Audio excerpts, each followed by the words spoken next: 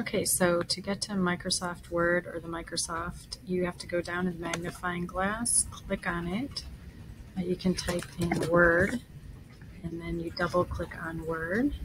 When you're done with that, this will pop up. So for a couple things that you might be interested in finding. So for the memo, you're going to make sure that you are going to find the horizontal line.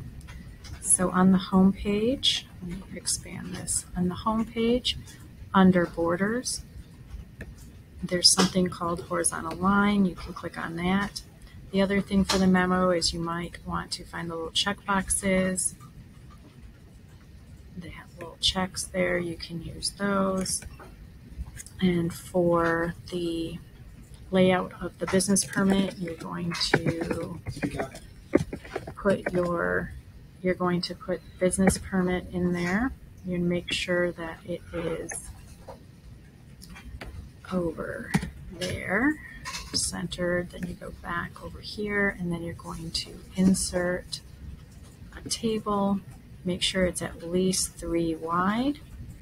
The very first one, you highlight the first 3, and then you're going to merge the cells. So you right click on those, you merge them, and then right click, and it will say merge cells. When you have a couple, when it wants 3, you're just going to merge the 3. So something like that. And then the top, it also wants you to fill this first one with color. You're going to fill it, shade it with like a pale blue.